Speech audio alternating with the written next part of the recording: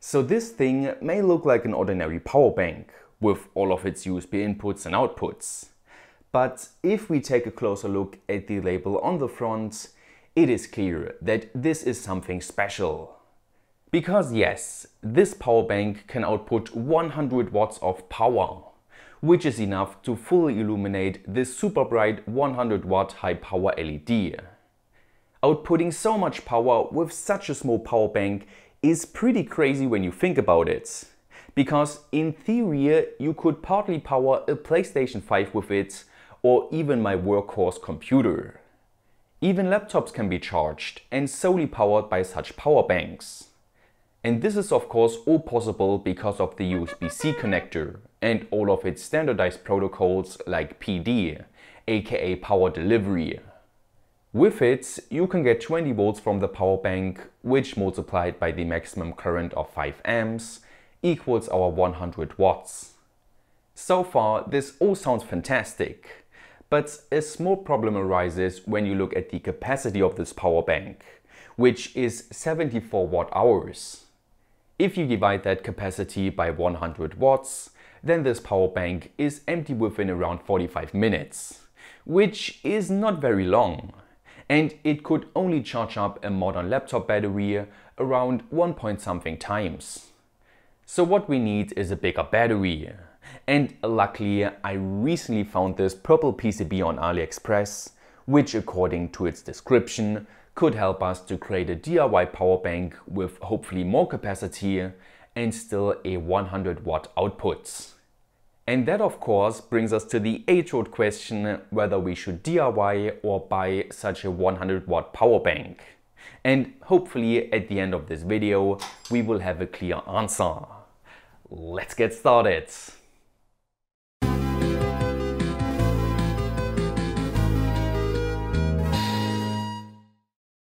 This video is sponsored by Onshape, which is the CAD software I use for this project to design the enclosure for my DIY power bank.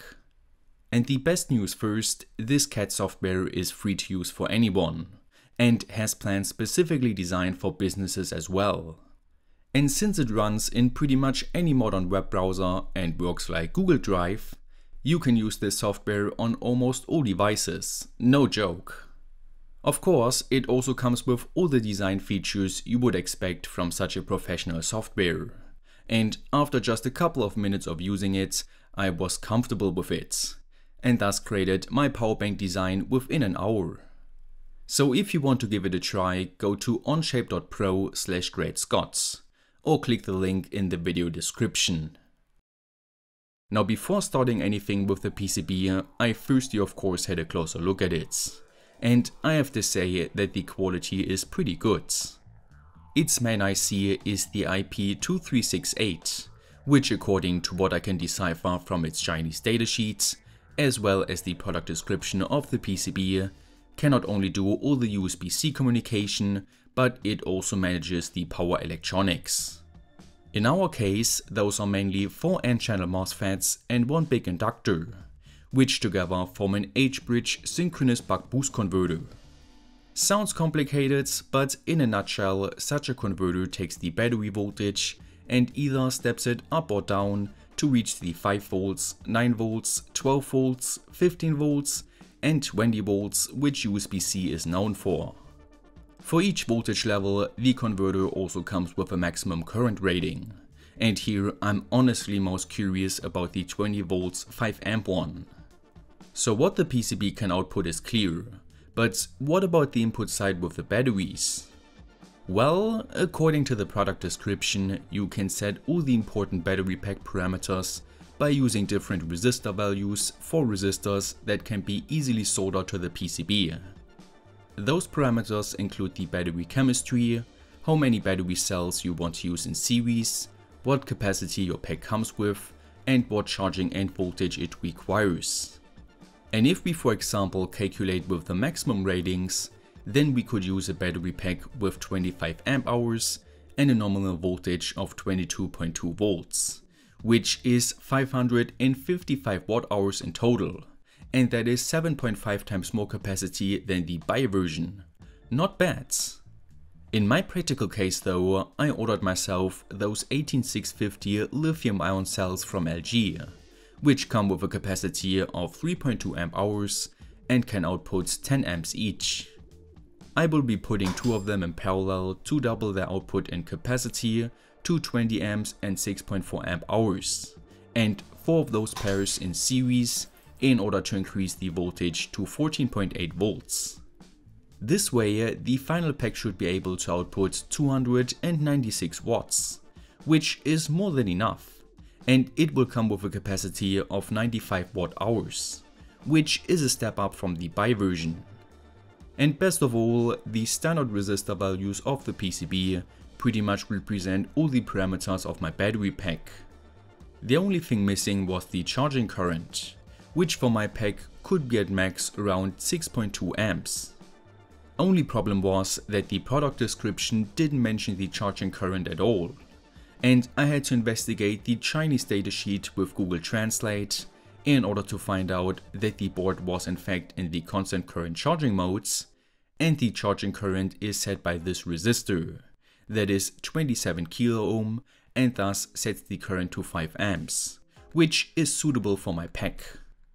And with that out of the way, all the input and output theory was finally done, and I moved on to soldering a plus and minus wire to the board and connected to my lab bench power supply set to the battery voltage to do some initial tests. And at first, the board was not in the mood to deliver any output voltage, and to solve that, I firstly had to hook up a power source so that the yet not existing battery pack gets initially charged and thus recognized. With that being done, I was able to activate all the different voltage levels we talked about. And next I lowered the input voltage for the boards to see how the battery level monitor LEDs would react, but they apparently didn't care at all.